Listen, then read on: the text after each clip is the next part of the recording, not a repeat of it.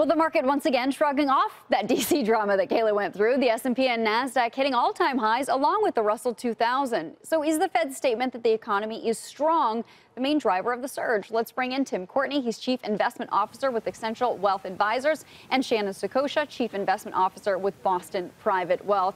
Shannon, let me start with you today. Hopefully you were able to follow along with what Mr. Powell was saying out in Jackson Hole. He is not at all concerned really with inflation. He said, yeah, it moved above 2%. No clear sign of acceleration above the target. Do you think he's a little too complacent about inflation being a possible risk?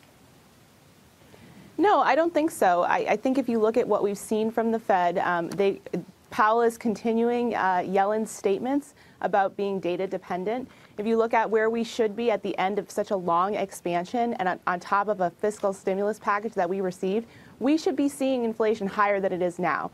And I think I think the thoughtful response from Powell today, I think it's certainly setting the stage for the market rally that we're seeing. And I would expect to see that. I mean, we're down to 60% probability for a December rate hike. I mean, that's incredible, considering where we were just a couple of months ago and we're worried about runaway inflation. So we've been feeling like if you look at the wage numbers, we're not seeing it in wages, which is what is going to impact, most companies here in the United States more directly. So for us, this was a great statement from Powell and indicative of what we've sort of seen him do over the last couple of statements that he's made.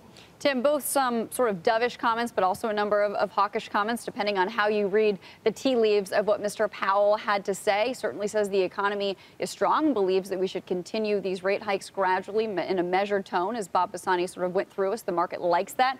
What did you make of what Mr. Powell had to say? Do you believe the economy that is strong now can continue to be so in the future? Yeah, I think so. That's one of the main concerns is, how long is this business cycle going to last in this expansion? And there's a lot of concern about people thinking we're in the late innings of this, and we've got to be nearing some kind of recession, and also concerns about the yield curve inverting. I think what the Fed said was reassuring to the market in that they know that the Fed is not going to rush headlong to go invert the yield curve. And if the yield curve inverts, it's probably going to be the market doing it rather than the Fed. But I think it also, I think they are saying they don't want to fall behind inflation either. It is at a relatively low point historically. If we go back into the 20s, the average CPI has been a little above 3%. So where we've been is it's not high. I think it's more indicative of the really slow and low inflation we've had over the last decade. So I think overall it is going to make the markets feel much better, and it does back up the very bullish news and numbers we've seen released over the last several months. Tim, I'm interested in my notes. It says that you say pairing gains and reducing market exposure may end up being a good move, assuming you also time re-entry right, or it may miss out on another 25 to 50% move higher before a downturn occurs. Is that your betting? That we might go 25 to 50% higher? That would put the Dow at 37,000 and the S&P at 4,200. Yeah, that would be on the high end of what we might expect. But I think the danger, going back to the discussion, where are we in the cycle? Does it make sense to pare back?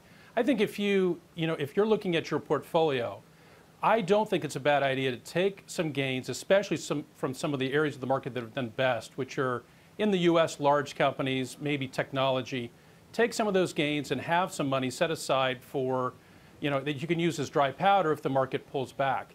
But the problem with doing that with a lot of your assets is you could very well miss another 25% run or higher based on these good numbers we're seeing. And that we've seen people push their forecast for recession and the end of this business cycle back again and again.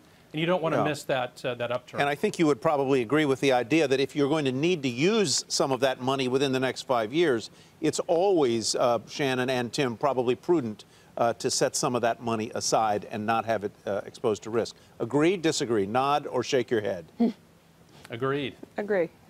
All right. Shannon, real quick before we let you go, because we have to wrap up here, how would you put capital to work here if you had some on the sidelines and you see the market continuing to go higher as we move into the fall and get closer to that Fed meeting?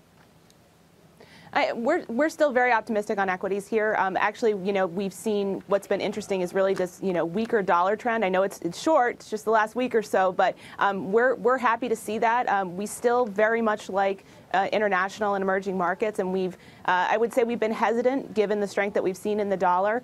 We still like large cap U.S. companies. We have seen some of the defensive names outperform a little bit here on some of these small pullbacks, so maybe we're entering a new trend where some of the defensives and the dividend yield stocks could have a bit of a run. So we're still heavily exposed to equities, and we're going to remain so through the end of the year.